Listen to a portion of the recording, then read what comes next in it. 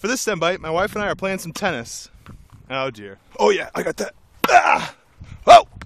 It turns out there's actually a lot of crazy physics in tennis. One of the first bits of physics is actually all about the racket itself. You've probably heard of the sweet spot of the racket. While the racket seems really rigid, it actually vibrates like a wave. Since your hand is holding the racket, that's a place we'd call the node, a place where the racket can't really vibrate at all. There's another node on the racket, which is right about here. We'd call that a dead spot. When you hit the ball there, you really feel it on your hand. The way the racket helps you hit the ball faster is if you hit the ball right at an antinode. A place like this is the sweet spot because the racket can vibrate a lot at that location. The most important physics of tennis, though, has to do with spin. At the highest levels of professional tennis, the amount of spin you put on the ball is a differentiator between being the best in the world and being second best. So why does spin matter? There's two reasons it matters. When a ball is spinning, it changes how it moves through the air. A ball with top spin will kind of hook downward, so as soon as it passes over the net, it can sink. A ball with backspin will move up as it travels through the air, which can sometimes catch the other player by surprise. The second way that spin helps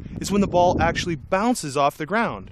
If you have top spin on your ball, when it bounces, it'll stay really low to the ground, which makes it harder for the other person to hit it. When you put backspin on the ball, when it bounces, it stops dead in its tracks, which means the other player has to run up really fast to try to get it. Some of the coolest physics in tennis, though, comes when you think about how does the ball get its spin from the racket. The key is what's happening when the ball is touching the strings. If you have slippery strings, then the strings can slide along one another. Like rubber bands, when the ball hits that, it'll make the strings slide down and then boing, bounce back up. That springing action of sliding down and bouncing back up can impart a ton of spin to the ball. In fact, in the 1970s, tennis players realized if they only used vertical strings, they called them spaghetti strings, then they could get tons more spin on the ball. The whole reason being that those strings could slide up and down easily when they didn't have the cross strings. As the technology of tennis continues to improve, players get better and better because they can spin the ball more than ever before. All right, you ready?